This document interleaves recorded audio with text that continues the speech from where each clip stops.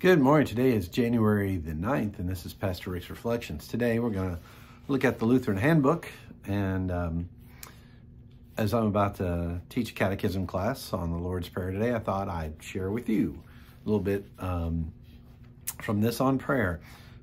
This is a selection entitled How to Pray. Prayer is intimate communication with God and can be used before a meal, at bedtime, during a worship service, or any time the need or opportunity arises. Silent and spoken prayers are both okay and may be used liberally throughout the day. Prayer is also taking time to listen to what God is saying to us. Spontaneous prayer is often best, but the following process may help build the habit. And here's some steps. 1, assess your need for prayer. Let's take stock of the situation at hand, including your motivations. What are you praying for and why? Select a type of prayer.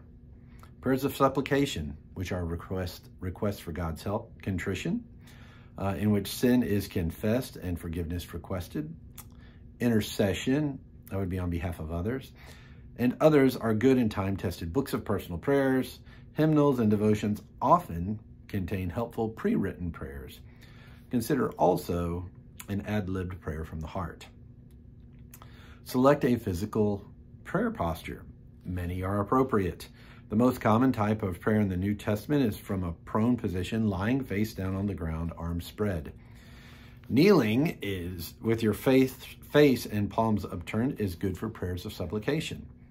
Bowed head with closed eyes and hands folded is common today and often adds concentration. Of course, there is no official posture for prayer.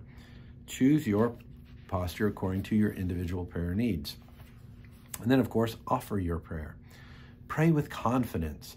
God listens to all prayers and responds. Breathe deeply, relax, and be open as the Spirit leads you. And then listen. Take time during your prayer simply to listen. Some prayer traditions involve only silent meditation as a means of listening for God's voice. Be aware, God hears every prayer.